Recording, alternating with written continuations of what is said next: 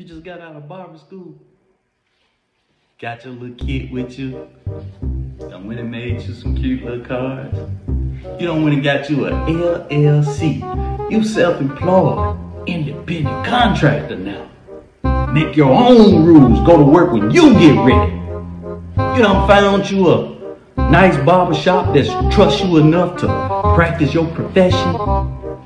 But you've been there 3 weeks and you done watched more TV than you ever watched before in your life. You done cut 2 heads. Now you rethinking everything because the bills do. And what do you do next?